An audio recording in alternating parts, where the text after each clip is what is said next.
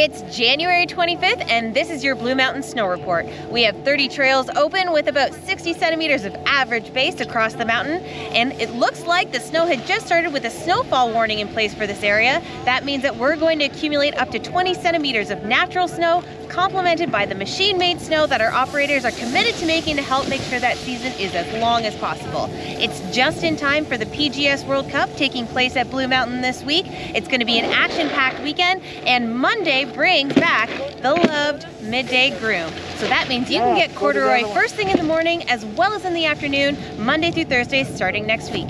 And that's your report.